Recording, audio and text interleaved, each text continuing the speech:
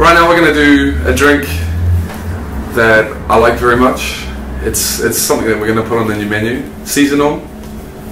We're going to use leeks and limes and Geneva.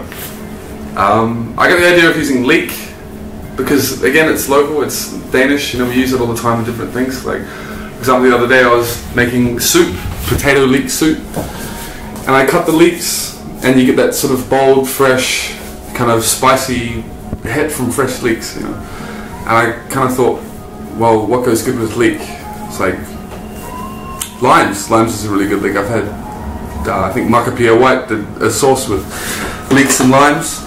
So I decided to use that. So I've made a cordial and cut with fresh leeks. And we found that the best thing to use to pair that up with the leek is Geneva, a nice malty Geneva. So we start with 45 mils of a nice malty Geneva.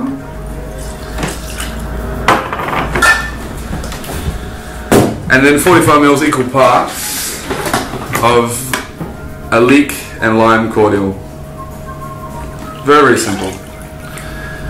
The leek and lime cordial just comes from taking fresh lime juice, cooking it with sugar to make like sort of like a leek simple syrup, and then once it's done and cooled, you cut the green parts of the leek, blitz it, and then strain it off 2 or 3 times until there's no residue left. This one we shake.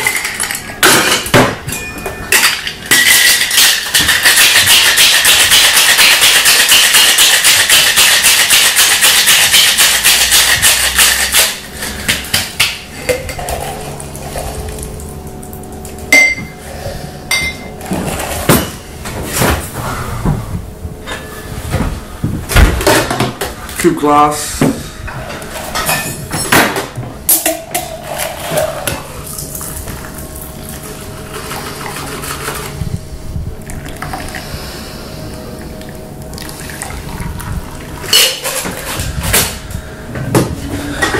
And just to sort of balance it out a little bit, because it is a very, very pungent flavor, just hit it with a little bit of soda water. There we are. Leek-alise.